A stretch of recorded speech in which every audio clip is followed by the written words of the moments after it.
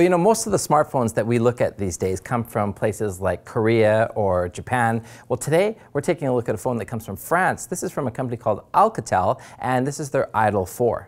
If you haven't heard of Alcatel, they're a telecommunication company out of France making inroads into North America. And the Idol 4 is one of the second phones I know I have personally looked at, and it's a good mid-range phone for that person that wants to enter the smartphone market or maybe just needs a replacement phone for the next year or two. Well, they obviously shave off some of the features here and there in order to get to a price point of around $300. But for that price point, as I mentioned right away, the design on this thing is beautiful. If you take a look at it, it's ultra thin. It's a 5.2-inch screen that's on it as well. It's quite a beautiful screen, but I just love the overall design. And if you take a look at the back there, I mean, it's just beautiful. When you pick up the phone, it is incredibly light. Only weighs 135 grams. In fact, I thought the battery was missing, but it's non-removable battery, so you know it's already built in. And it's one of the things I did notice, however, is that when it was running for a long time, it got pretty warm on the back of my hand, and I didn't know if that was part and parcel of it being thin and also having this like glass back to it as well.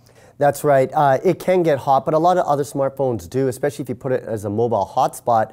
But one really interesting feature has to be this boom button that they put on the side, right in the middle in the center there. Yeah, I mean, it's borderline a little bit gimmicky, but the idea is that whether you're listening to music or you're in different applications, you literally press the boom button and it enhances the sound. Now this phone has 3.6 watt speakers in it, so without even putting a headset into it, it actually has really good sound. But as Andy mentions, you hit this little boom button here and it takes it up a notch. Interesting feature, the boom button is programmable. So if you want to use it for other purposes, maybe you just want it to, press it to automatically get the camera to open.